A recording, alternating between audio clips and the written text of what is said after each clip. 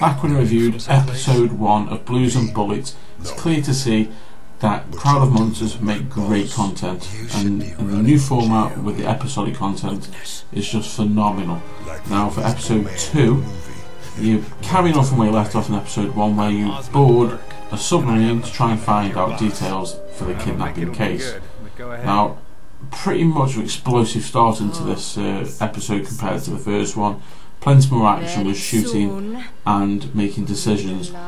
Now, I'm a big fan of episodic content. I've loved the Telltale series of games, and I'm more invested, I feel, in Blues and Bullets, especially when I reviewed the first episode quite well. Now this one just blows it out the park, really, for me anyway, and I think a lot of people who like these kind of games will be invested in it too. Now, the release dates between the episodes does take a while, so it's as good like in the other episodic games that you do see at the beginning, kind of a recap of what decisions you made. Now the noir feel, I mean, when I play this, I'm a big fan of LA Noir game. You know, playing it, you know, really takes you back into that kind of era, and especially with the black and red, similar to Schindler's List, really, the film.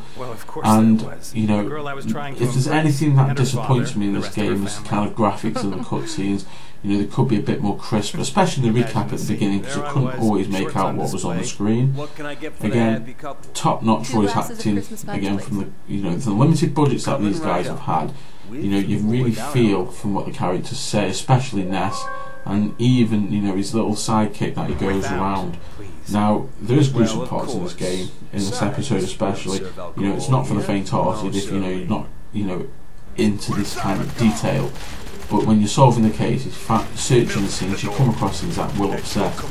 But for me, and probably for a lot of people, that they will enjoy this kind of content into a game. Now, the game will take about 2 hours, same as the first episode, to complete, and that's not necessarily a bad thing.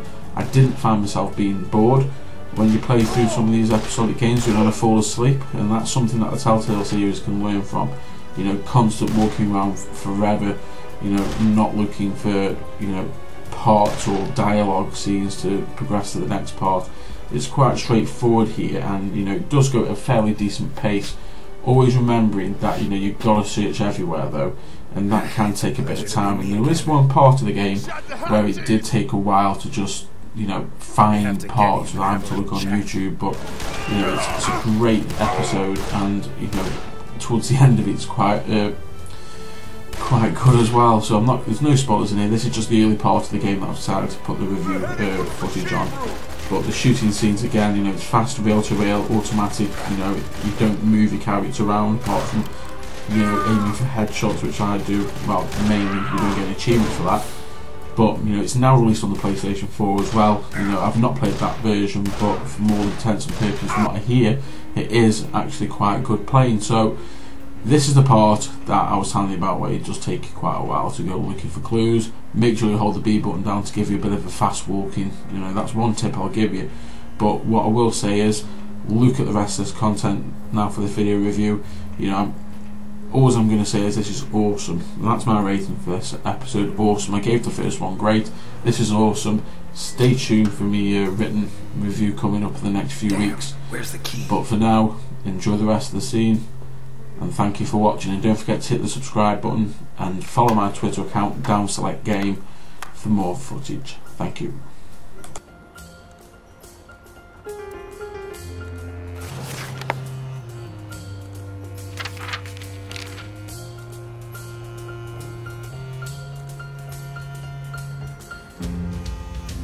Specific orders. Short, red-haired adolescent. Middle-aged white man. Young Negro girl. Looks like Ivankov was paid for some of them, but some were rejected. Could this be Sophia Capone? In any case, it seems that someone paid an extremely high price.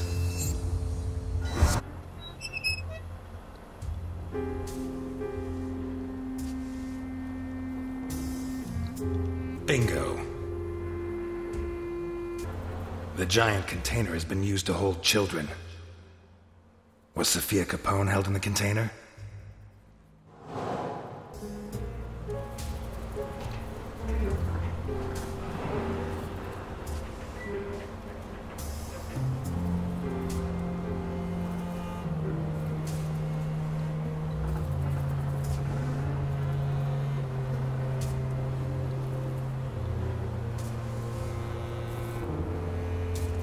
his underwear.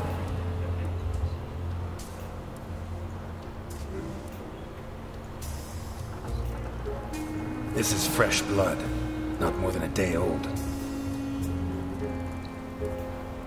They invented these less than 20 years ago to make life easier for lumberjacks. I wonder how long it was before the mob was using them for their own ends.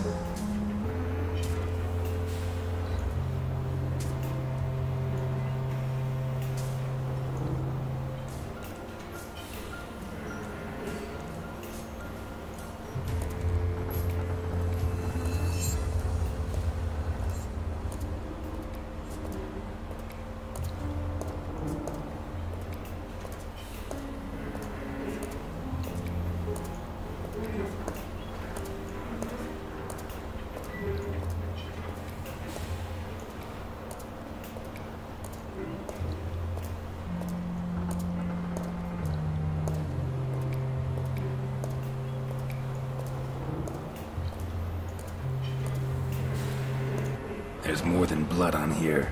There's chunks of brain. The leather's ripped, torn. By teeth?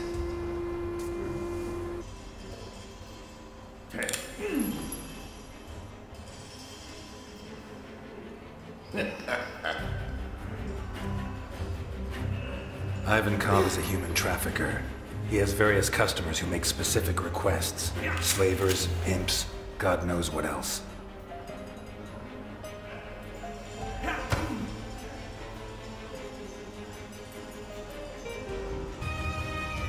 I'm sure his men place bets, and that the whole sick spectacle...